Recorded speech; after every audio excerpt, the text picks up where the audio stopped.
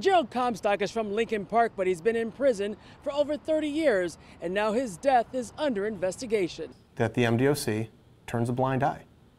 They are experts at turning a blind eye. They turn a blind eye to all kinds of things. And the family of 55-year-old Gerald Comstock wants investigators to get to the bottom of his death.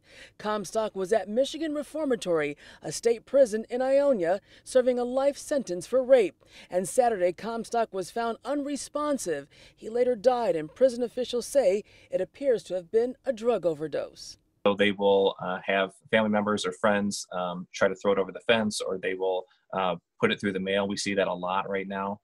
And sometimes it's brought in through the gates. But because of COVID, no visitors have even been allowed in since March 13th. And Comstock's brother tells Action News he wants to know if guards were involved in smuggling drugs into the prison. Hope that that's not the cause of this. But we do see a lot of it still coming in through the mail. We do a lot of work to try to prevent that. If the best the MDOC can do is say that it's coming in through the mail, they don't even allow envelopes with blue ink to come in. Solomon Radner is representing the family of Seth Sikora. He died in a Michigan prison in 2017 from an overdose of fentanyl. And in a lawsuit, they allege that corrections officers were involved in a drug smuggling operation. I can't say that it never happens, but our staff are very professional, and it's very rare for that to be the cause. When they go to prison, they're not supposed to be peddled drugs.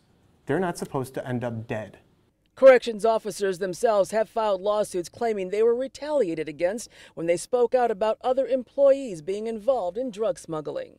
If they cared, they could get to the bottom of this. They can open a real investigation into this. You know what they can really do if the MDOC cared? They can stop retaliating against guards who come forth with information. Maybe they should have a safe whistleblower protection hotline. Kimberly Craig, 7 Action News.